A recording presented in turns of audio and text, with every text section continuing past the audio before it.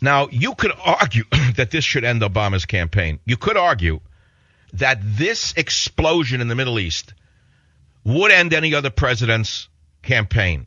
It would be over. The problem is you have a media that is so out of control with regard to its propagandist elements. And the worst, of course, I don't know whether it's a tie between the shill on CNN, who is one of the most despicable people I've ever seen in my life. Wolf Blitzer is in a tie with the More Snotty Nonsense by Chicks channel for more of a slavish worshiper of the failed policies of Obama.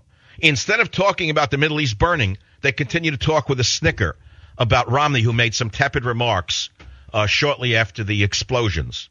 Shortly after the ambassador was killed, Romney muttered something mild. They make it sound like he caused it's a bigger story to them than the actual Middle East explosions.